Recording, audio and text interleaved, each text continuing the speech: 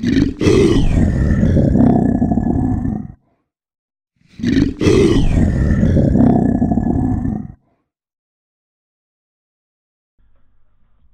everybody and welcome back to the channel. I hope you are having an amazing week. I know I am. Come off a lovely holiday weekend, nice and refreshed, and we're back in business. Unfortunately there's no Blood Bowl because, you know, I disappeared for the weekend. But that doesn't stop, you know, the channel going. It's what we're going to do is I haven't had a chance to have a look at the information that was dropped at the Australian Championship, and it looks like there's going to be a few interesting AOS things coming up. So I hope you will bear with me as I look at what's to come for our favourite game of AOS. So without further ado, shall we just get started? First up guys, we've got some extra information about Warcry. We've been introduced to another faction that's going to be within it. I don't know whether these are going to be in the opening box, but they're going to be a faction that's available for the game. And we had, I believe they were called the Iron Golems before, which they were more like from the realm of metal, and it didn't matter if they were dwarves or humans. This time we have got the Untamed Beast, and I will get them up on the screen now, and these are fantastic models. Personally, I love these models. They've got a very Warhammer Fantasy feel. They're very old school, so I think I'm going to be paying a lot of interest for these because they just look, you know, proper old school 80s Conan the Barbarian.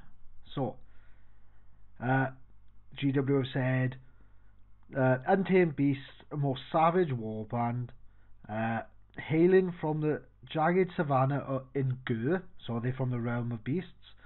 These raiders have a distinctly old school aesthetic, just like I said. So they have decided they wanted a realm of metal. Now they've got a realm of beast.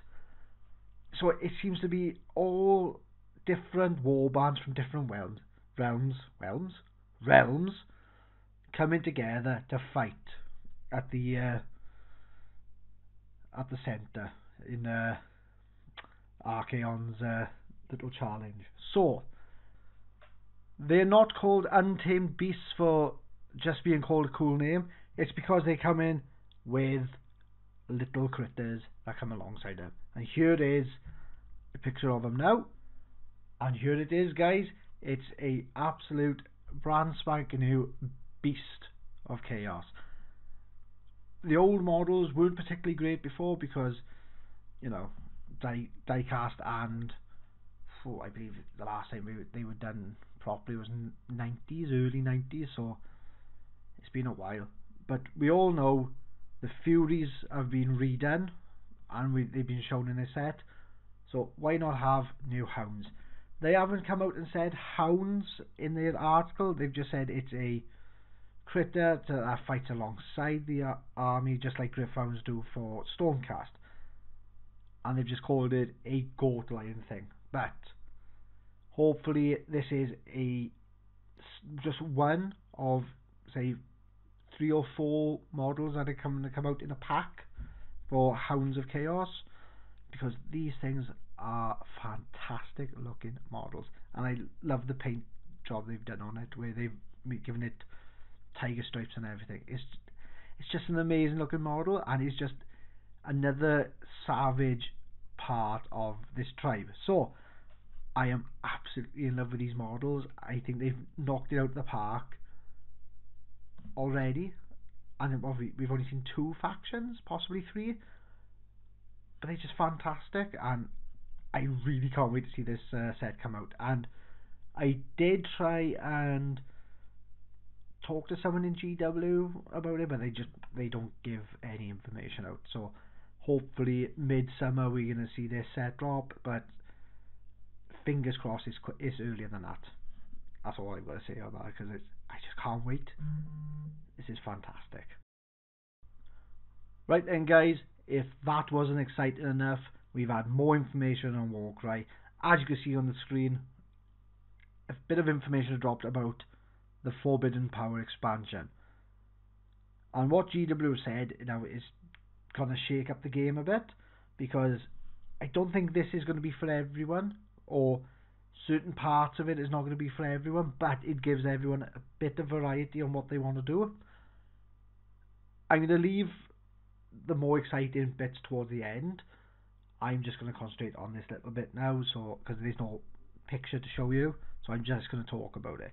And what they've said is that with Forbidden Power, there's going to be a mercenary system. So you'll be able to recruit sellswords for your army. So it doesn't matter about the Grand Alliance.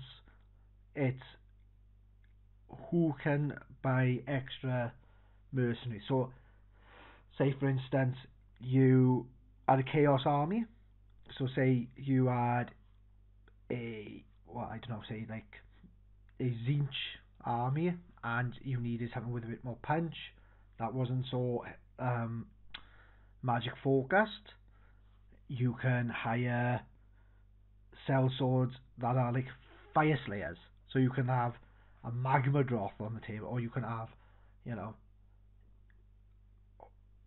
half a fire slayer army as part of your own, and it doesn't matter that it's part of order, because I'm using fire slayers because we heard in the fluff that they do sell out to the highest bidder, so it's bringing those bits of stories into the game as well. So I think it's going to be a double-edged sword. I don't think it's going to be for everyone, because if we're honest, some of it doesn't make sense. Like, to me now, it's like I've gone Chaos, Corn, Demons.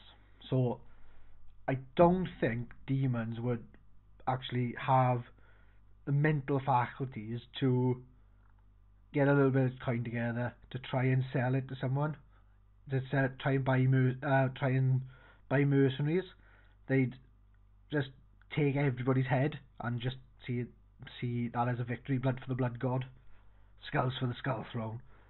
But if you can work around it, and depending if it's certain armies can have certain factions, it's going to be interesting to see it on the tabletop. But after my waffling on, what do you guys think? Do you think the mercenary system is going to be a bit iffy? Do you think you're not going to use it? Do you want to have a bit more information before we carry on? There's comment section for a reason, so just let me know what you guys think.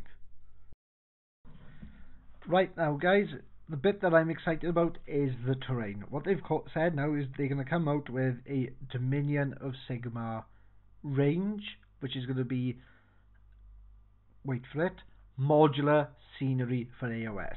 So I'm excited. I was wishing this would happen months ago, because it's all well and good coming out with these little sets, and they all seem like one-dimensional. Is that everything's ground level, but there's more than just stuff on the floor. We want 3D aspect of our game. So I think this is fantastic. This is fantastic looking. They've said it's modular. You can make them into all different things. You can have temples, you can have ruins, you can have ziggurats. You can make them into temple pieces just to add onto the army, or just to add onto the tabletop. So I can't wait to see this. I'm probably going to be picking up the piece we see on the screen now and desecrate the shit out of Sigmar over there to add to my tabletop. But are you guys excited for this? Modular tables? This is fantastic. Like, to me, this is fantastic, because it just adds that extra depth to the game. I don't know whether some of you are that bothered by it, or whether you've been looking for this yourself. But if this is the start of the range, I can't wait to see the rest, because this looks very you know, very temple-ish and very order, but perhaps like as the set pieces go on, perhaps you'll see more like death. We'll see more of the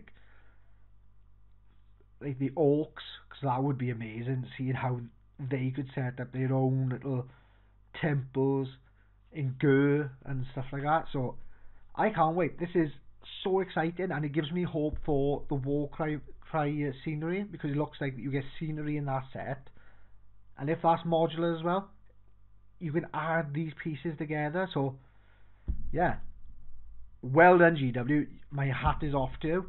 I will salute you with a cup of tea for that. This is just amazing. So guys, what do you think? Do you think I'm going a bit over the top about scenery? Do you guys not bother? Do you rather make your own? Or do you see this as a step forward? I'm going to add a little caveat now, because I've said how amazing it is. There's only one negative I can see, and that is, if these are going to be part of the scenery, those steps are looking decidedly skinny. So it doesn't look like you could like fight on the steps. It looks like you're going to have to, work a way around that between you and your opponent. But they could have made that a little, perhaps cut out as many steps, made them a little bit thicker. Who knows? But it's a step forward. Absolutely amazing, and well done, GW. Right then, guys, that's it. It was a very short video today, but I just wanted to share some thoughts with you. I just wanted to see if you guys were excited about the information drop that we had from the Australian Championship. To me, this is fantastic news, and AOS seems to be in an amazing position at the moment, where I would say 99% of the information we've had and the changes they've made have been amazing. I do apologise, I had a quick sip of tea, but yeah, I just can't wait to have further information about this, and I hope you guys are excited about this too. On top of that, there's gonna be a little bit of change to the channel as well, so before I go into that, I just want to say thank you for listening to the video, and I hope you share this, and I hope you share the channel amongst your friends, because we want to set up a community through this channel that, is, because I want to have this channel is for the community, by the community. So if we can have you and your friends part of it, and you can give ideas, so what type of videos we could do in the future, it would be amazing. That said, I'm going to tell you about a little update that we're going to be having on the channel. We've come into the end of the Blood Bowl mini league. It was only like a warm up to get to get us into the swing of the game again, because a few of us were a bit rusty on the league, and yeah, I could have done a bit better by painting my models, but I have no time at the moment, and yeah, it's my own fault. It's working all the time and not enough time to paint, so I've got to try and find time when I can. I got a few things to do. I still got AOS to do, and I still got 3 teams of Blood Bowl to do, so that's going to be put on the back burner for a bit. One thing we are going to be revisiting is when we started doing the Let's Builds, because I only done 2 Let's Builds before we started going into the Blood Bowl side of it, and they were Slanesh and Khorne, and they're a bit dated now already. I think they were about 6 months old, because they were on the run up to Wrath and Rapture, and as we know, Wrath and Rapture has changed the points, changed what they can do, so it's a little bit of an old video. They're, well, pay them, old videos, and they're a bit redundant now, and since then both armies have had Battle Tome updates, so completely redundant, I should say. But even though they are 6 months old, I'm still getting people telling me that the points are wrong or the rules are different. So I want to revisit them so we can have an up-to-date one, so people can look at that.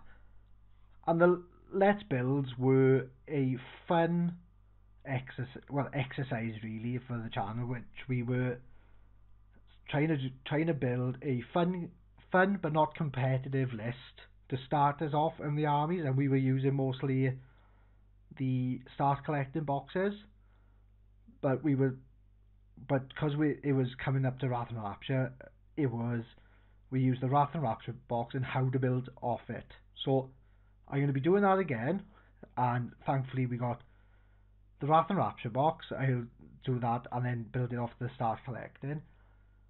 But we can also do this now, I think, for Sylvaneth and the Gloomspite. So that's going to be a couple of fun videos, and I'll see if I can do a few more for different armies, because it was a nice fun way of thinking up a cheaper build to start us off. So I hope you guys will enjoy that. That is future content. And as I said already, that's the end of the video. This is the end of the channel updates. It's the end of the video. That's it. Only thing left to do before I go is the shilling, which is we have a PayPal account which is going to be linked at the bottom. If you want to contact the channel, whether it's to play Blood Bowl against me or Griff, or possibly Barry, there's an email address to contact us down below. If you want to send in questions to the channel, again, you can use that on the email. Please like, comment and share. If you are not a subscriber, please press that subscribe button. It means so much to us at the channel. So until next time guys, thank you very much for watching the video, and I shall see you again real soon.